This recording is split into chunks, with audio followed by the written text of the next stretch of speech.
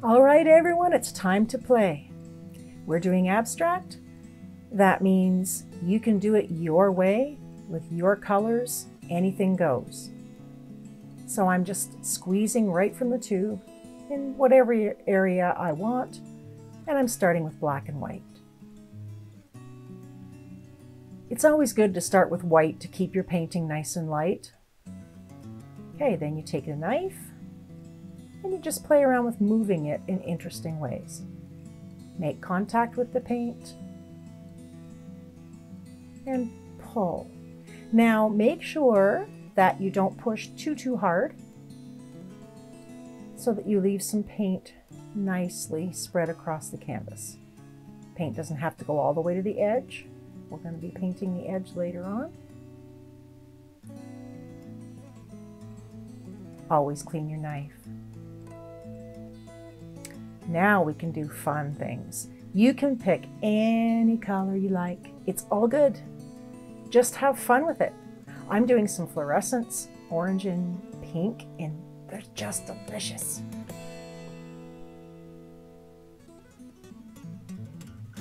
And of course, blue. I have blue in almost all my paintings. It might be just my personality.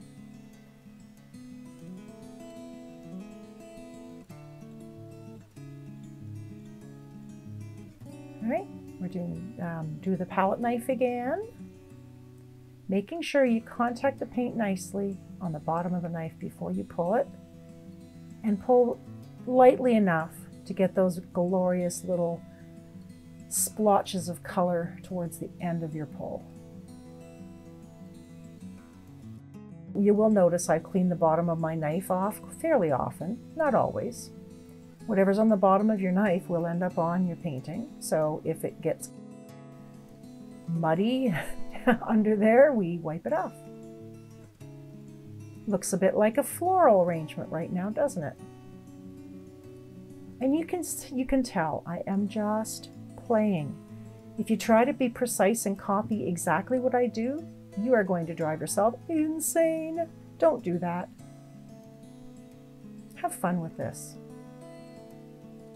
It's like I always say, magic happens when you let go. Oh, always nice to add some yellow. Pretty much have the entire rainbow of colors represented here. You don't have to. You can use more of a muted palette.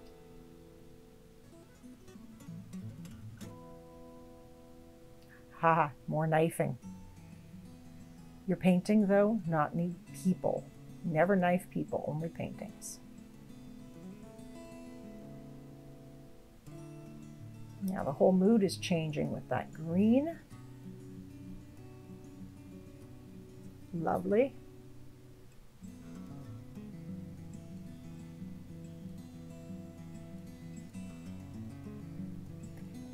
Now my thought process is I'm trying to create a little bit of movement and interest with my strokes. And now I'm trying to fill in the edges, and I'm using some white. I'm using a squeeze bottle, but just so you know, you can just as easily use a tube of paint. You don't need to have squeeze bottles if you don't have them available. It's just a quick way in a tutorial for me to get paint on fast. Now we're switching to a brush, and we're just trying to create a little bit more blend and calmness on the edges of the paintings. Now, at this point, you're kind of painting over sometimes some things that are really nice and you don't want to lose them. But the problem is, if everything in your painting is detailed and interesting, there's no focus and it loses its impact. So I'm actually trying to quiet parts of the painting with the brush, the brush is really wonderful for that because it just blends and pulls everything and mixes things together, the colors together. This isn't always the case, but in this painting I decided to make the detailed, more focal area in the center and the more faded, quieter areas towards the edges of the canvas. So you'll see me pulling in from the edge with the brush, just to kind of mute and pull and blend those colors. Now, another painter that I took lessons from at some point used to call this killing her children, which sounds really awful. But you know, there's really pretty parts in the painting but they have to go because they're distracting from the focal area. So you got to kill your children because, you know, sometimes our little glorious painting accidents almost feel like our little children that we've created. And we fall in love with all of those little marks that we make. It's so much fun. I hope you're having fun too.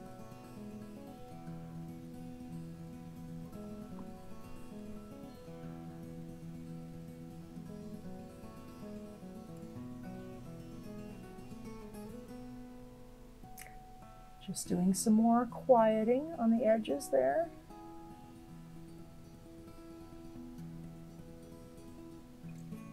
I do really like grays in paintings.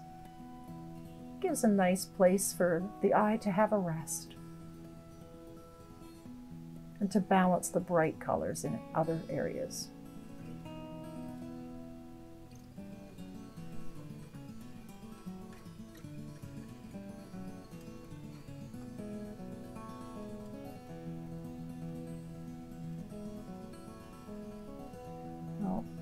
There you see my head stealing focus away.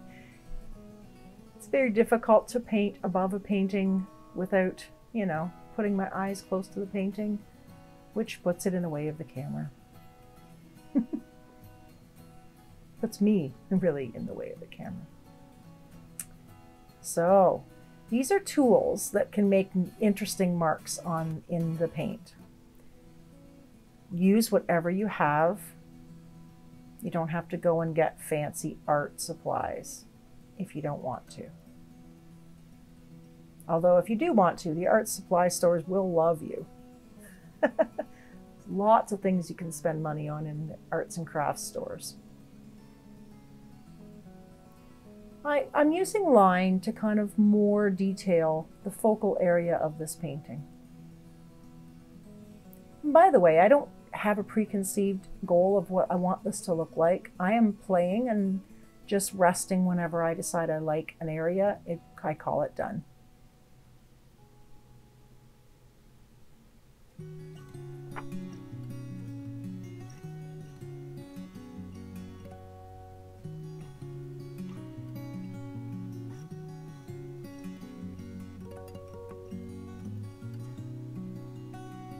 I am enjoying the movement that this painting seems to be creating. It's very dynamic, which I'm kind of known for.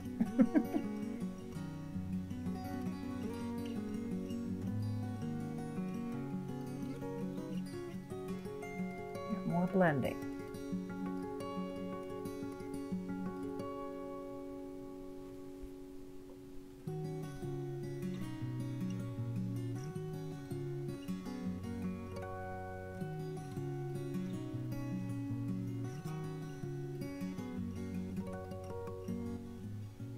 Now I'm taking the wrong end of a brush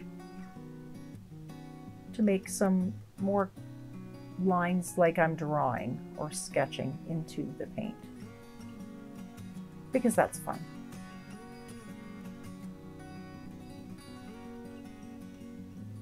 You can just let your intuition guide you.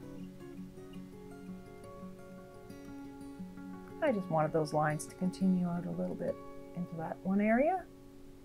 Nice and blurry there for you for a second. There you go.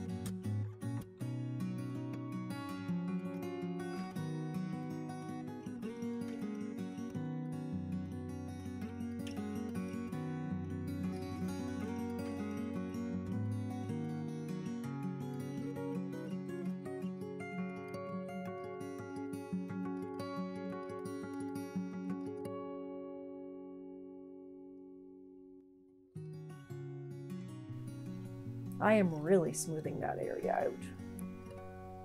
Since I have such bright colors in the center and so much dynamic drama, I decided it needed a lot more rest on the side. But you do you. So if you liked all the other things that were on your edges and you didn't want to kill your babies or your children, that is perfectly fine. It's your painting.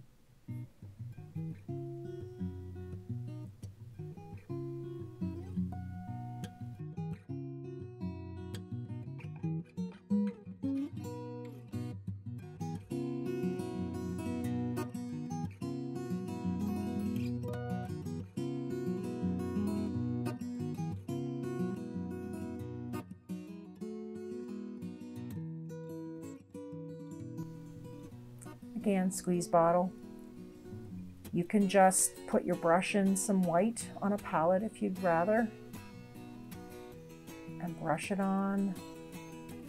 Or you can wait for the painting to dry and use markers. That works too if you want more lines. There's so many ways to create.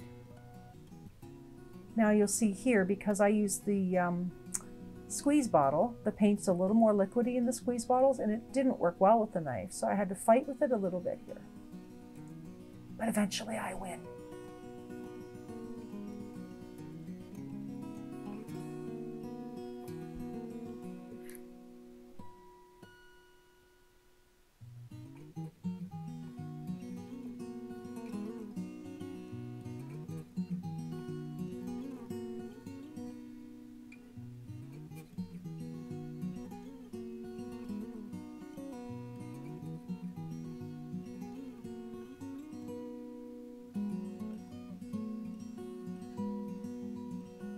I chose to add some squeeze black for contrast.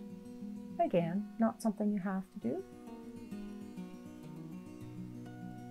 And I wanted to spread it a bit, so I'm using a fan brush, which you absolutely don't need. You could use any brush to do this technique if you wanted to. I'm just playing.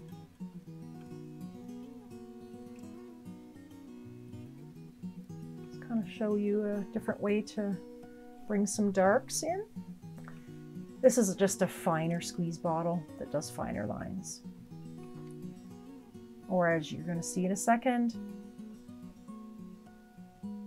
Ooh. It also can do really nice polka dots. I like polka dots. Because they're so fun.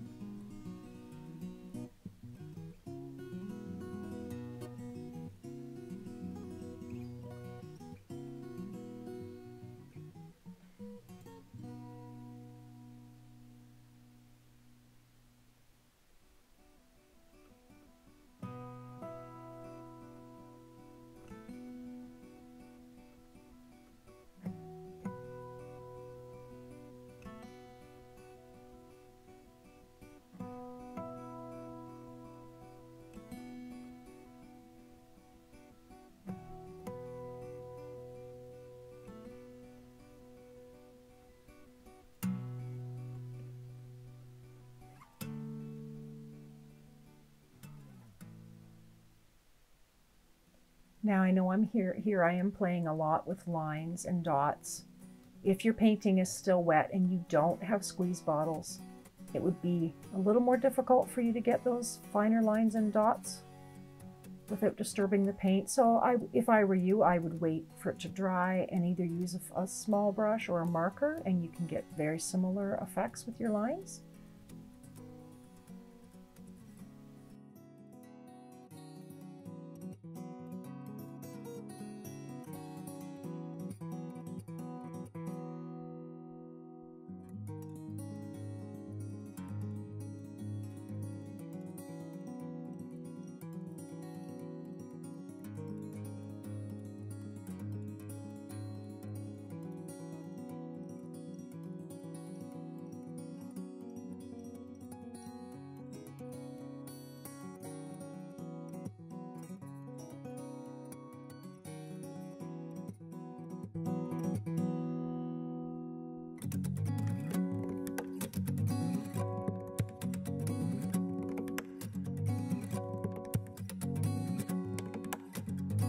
so hard to keep my big fat head out of the way. I'm sorry.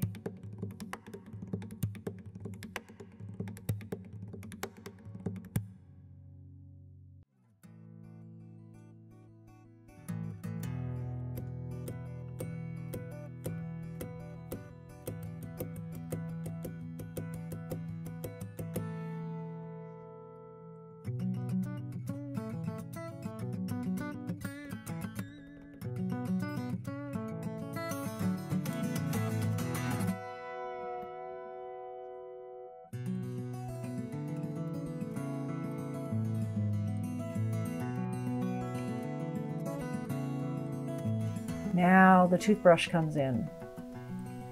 You have to add some water to your paint, mix it really well, load your toothbrush, and pull the bristles back with your finger. Make some nice splatters. And just adding some white final touches there. Got dark in that area. And I think I'm pretty much gonna call this one finished. Yay!